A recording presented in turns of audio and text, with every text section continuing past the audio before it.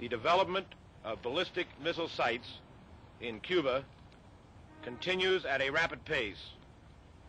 Through the process of continued surveillance directed by the President, additional evidence has been acquired which clearly reflects that as of Thursday, October 25th, definite buildups in these offensive missile sites continues to be made. The activity at these sites apparently is directed at achieving a full operational capability as soon as possible. There is evidence that as of yesterday, October 25th, considerable construction activity was being engaged in at the intermediate ballistic missile range sites. Bulldozers and cranes were observed as late as Thursday, actively clearing new areas within the sites and improving the approach roads to the launch pads. Since Tuesday, October 23rd, missile-related activities have continued at the medium-range ballistic missile sites, resulting in progressive refinements at these facilities. For example, missiles were observed parked in the open on October 23. Surveillance on October 25th revealed that some of these same missiles have now been removed from their original parked positions.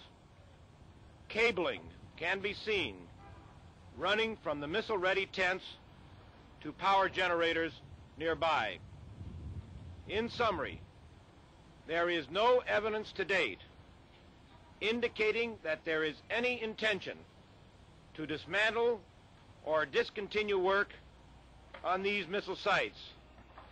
On the contrary, the Soviets are rapidly continuing their construction of missile support and launch facilities, and serious attempts are underway to camouflage their efforts. Well, I refer you to the President's speech for any guidance as to what action the President is contemplating. The President has today canceled his trip to Brazil. The White House has released an exchange of letters with President Goulart of Brazil, in which the President expresses his regret at being unable to come, and the two Presidents have agreed to discuss the matter again in January. Well, we announced yesterday the cancellation of the visit to this country by the Grand Duchess of Luxembourg. The trip to Brazil, however, was the only trip still on the docket. The following is the text of President Kennedy's statement of noon. I welcome Chairman Khrushchev's statesmanlike decision to stop building bases in Cuba, dismantling offensive weapons, returning them to the Soviet Union under UN verification. This is an important and constructive contribution to peace. We shall be in touch with the Secretary General of the United Nations with respect to reciprocal measures to assure peace in the Caribbean area. It is my earnest hope that the governments of the world can, with a solution to the Cuban crisis, turn their urgent attention to the compelling necessity for ending the arms race and reducing world tension. This applies to the military confrontation between the Warsaw Pact and NATO countries, as well as to other situations in other parts of the world where tensions lead to the wasteful diversion of resources to weapons of war. Yes, the Executive Committee of the National Security Council began work with the President this morning on the formal answer to Chairman Khrushchev. We expect to have that answer this afternoon and to make that answer public when it is delivered to the Soviet embassy here. Well, the President has been to Mass this morning. He then sat in the meeting of the Executive Committee of the National Security Council. Very shortly, he will leave the White House by helicopter to go to Middleburg, Virginia, to have lunch with Mrs. Kennedy and the children at Glenora. He will return to the White House this afternoon. The following is the letter which has just been dispatched from the President to Chairman Khrushchev. I am replying at once to your broadcast message of October 28th, even though the official text has not reached me, because of the great importance I attach to moving forward promptly to the settlement of the Cuban crisis.